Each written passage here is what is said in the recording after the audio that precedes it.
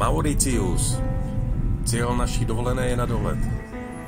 Ještě se vypakovat letadla, odbavit pár věcí a jít zjistit, jestli je to skutečně tak krásný, jak slibovali plakáty v cestovní kanceláři. No ale čím začít? Abyste poznali skutečný život v té či oné zemi, říkají, že nejlépe je začít veřejnou dopravou. Hodně uvidíte, více dozvíte a možná i něco pochopíte. My jsme to začali chápat prakticky okamžitě.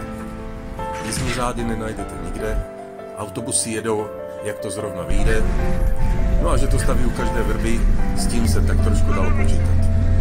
Naštěstí je to všechno velmi jednoduché. I když občas řidič zapomene zavřít dveře a můžete si koukat za jízdy, co, aspoň něco vidíte, třeba psa na zítce. Ale jinak celkem pohodový způsob, jenže to, co by se taxíkem dalo zvládnout za hodinku a zhruba 1000 korun, tady trvá autobusem hodiny 2. Díky našemu čekání možná i 3. Ale my nikam nespěcháme a vůbec nás to nerozhodilo. Tentokrát tady žádnou posloupnost nehledejte. Dokonce trošku přeskočím a vydám se hned na večerní procházku. Kolem pevnosti, aspoň tak je to nazváno v propagačních materiálech, projdeme podél pobřeží na sever směr Palmer a zastavíme se kde jinde na hřbitově, kde je zítra 2. listopadu a Dušičky musí slavit i tady.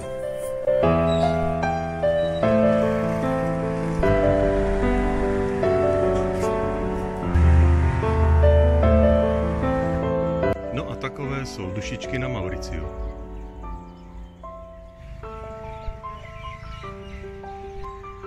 Ne každý si může dovolit luxusní pomník. Některým stačí prostý křížek, když jsou 2, je to samozřejmě levnější. Některým stačí prostý hrobeček bez obrázku. No a jsou i tací, kteří se prostě nechají spálit na místě. Třeba tady ten už nás nikam neodveze.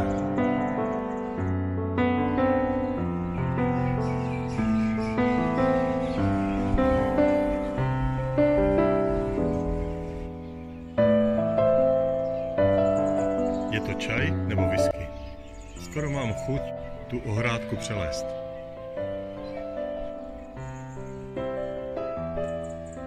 Ani na hřbitově to nevypadá, co se týká odpodku, mnohem líp než všude jinde.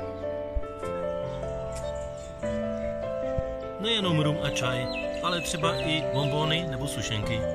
Nebo džusík. Konečně svůj hrobeček našla i Květa.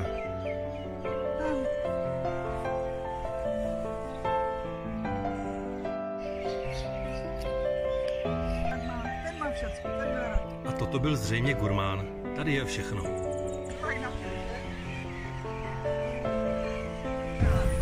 Cestou zpátky jsme si ještě zastavili na tréninku 2 fotbalových mužstev.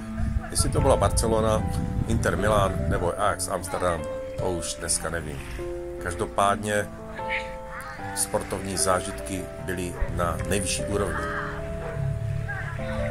A teď už jenom domů zpracovat ty první chaotické zážitky a těšit se na další den.